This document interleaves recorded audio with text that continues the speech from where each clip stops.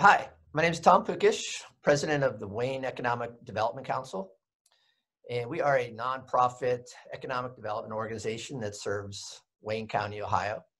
And we're doing a segment called Wayne Employers Demonstrating Care.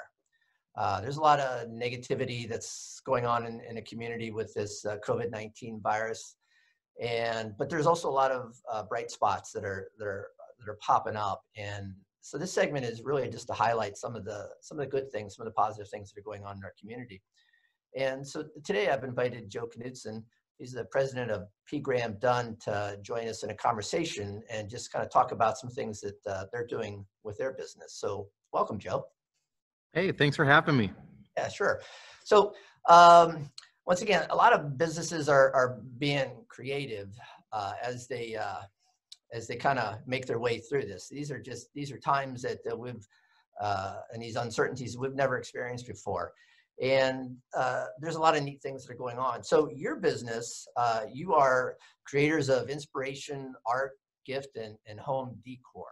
And your business has definitely shifted over the past month and a half or not. You are now entered into the PPE, personal protection equipment world. So talk to us a little bit about that and how you guys transitioned into this environment.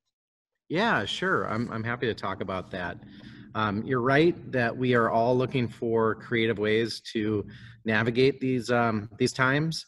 And for us, I mean, and I think like many of our colleagues out there, you know, every day it seemed like the foundation under your feet kept shifting. You know, we didn't know what we were going to be able to do, what we couldn't do.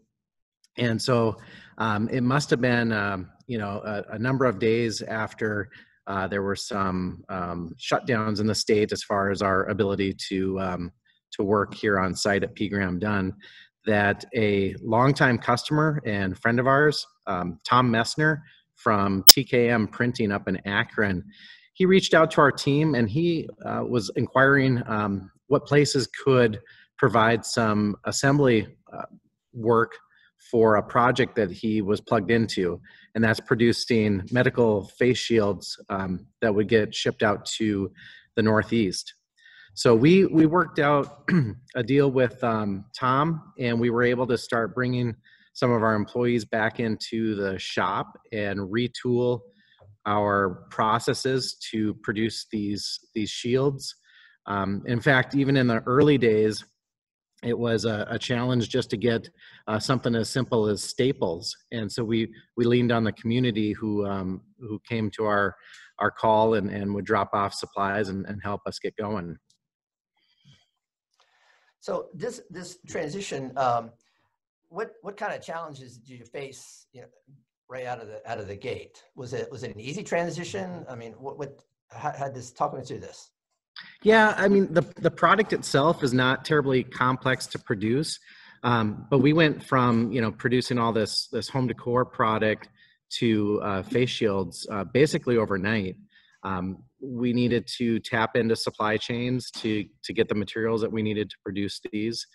We reconfigured a number of our operations within the shop to help develop forms of efficiency. For example, we use a lot of conveyor systems to move products and materials around, and we disconnected a number of those conveyor systems and set them up as standalone assembly areas for these shields. We had to address, of course, the safety concerns. If we were going to invite some of our staff back into this environment, we need to ensure that they're going to be working in a safe environment and that we're taking every precaution that we can to ensure their health and safety. What kind of steps were those? Like, what were some of the things that you implemented that's new compared to how you did it before? Yeah, well, we did some of the things were very simple. For example, doorways, those are heavily trafficked areas, hot touch points. And what we would do is we installed a number of kick handles that you can open doors with your feet. We actually propped a lot of our entryways and exit ways instead of letting those doors shut. The facility, could be quite loud when we're producing our wood giftware products. and it's whisper quiet in here right now with the face shield assembly, so we can really open the place up. But yeah, we had to do quite a bit to ensure a safe environment. There's regular rotations of cleaning and disinfecting high touch points. The communal areas are deep cleaned on a schedule. We set up various scheduling adjustments to shifts so that we didn't have too many people overlapping. Right now, we're actually working on our time clocks to expand the number of places that people can get clocked in, just so that we don't risk having, 3 or 4 people waiting in the same area to clock in. It's all these little things, and they add up. How are the employees dealing with this? Has it been an easy transition for them as far as like the overall morale of people? Well, I would say that the overall morale is very positive. And, we're a community here. I think in times like this, it's a time where we lean neighbor on neighbor, and, some of us are picking up groceries for friends and family. We're doing things to help each other. And so I think there's a natural tendency to turn inward and say, well, what can we do to help each other in this environment to be able to produce these masks and, of course, impact the national response to this crisis. Great.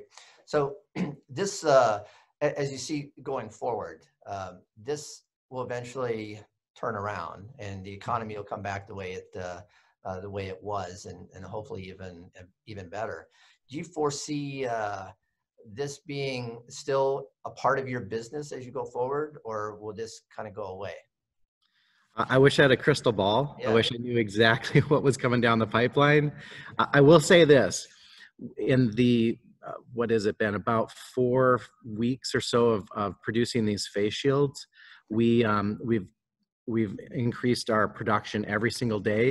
And in fact, actually, while we're talking, we are passing the 1 million unit mark for face shields that have been produced here in the facility, which is crazy. I mean, we honestly, we had a little management meeting today, and we're just, I guess, in awe of the amount of teamwork that has brought this all together. In fact, I asked my production manager, our vice president of production, Robert Shetler, who really was the hub to this organizational effort. He's been 43 years here at P. Graham Dunn.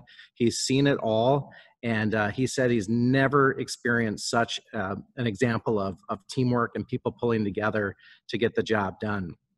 So as far as moving forward, we hope that there's going to be a continued demand. Well, I shouldn't say we hope for continued demand for the face shields.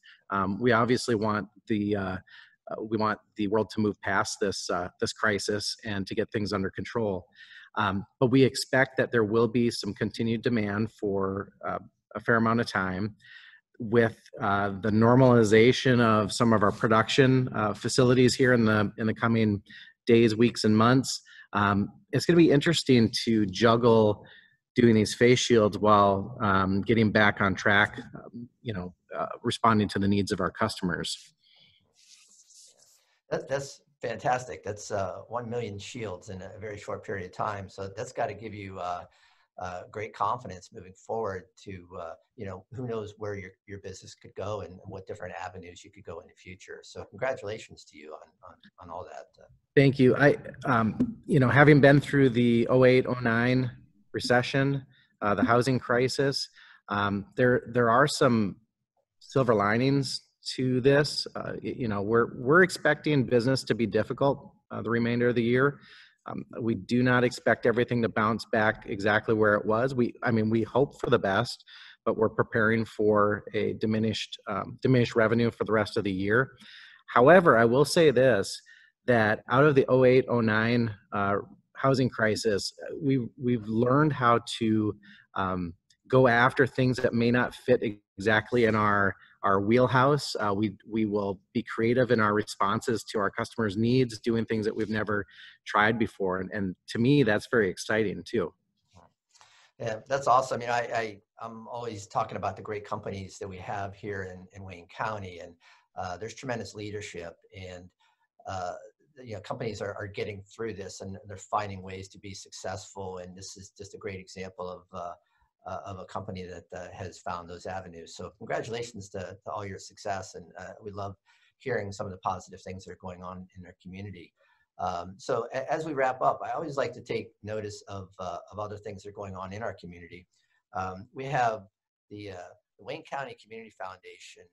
They serve our community and just a great organization. But they've created a emergency grant fund. What they're doing is they're helping nonprofits, giving not loans, but grants to nonprofits that are in they're in the medical and the food and the housing arena. They're providing those services. So if anybody out there wanted to get involved and contribute to this and be a part of the solution, please seek them out. They're always looking for additional funds. So I wanted to recognize them. So with that, Joe, thank you so much for spending some time with us today and sharing your ideas and showing us some of the things that you're doing in our community. And I want to thank you for your leadership. Well, that goes both ways. Thank you for being a source of information and helping to bring us together so we can learn from each other and get through this. Mm-hmm. Thank you very much. I appreciate it. Okay. Thank you.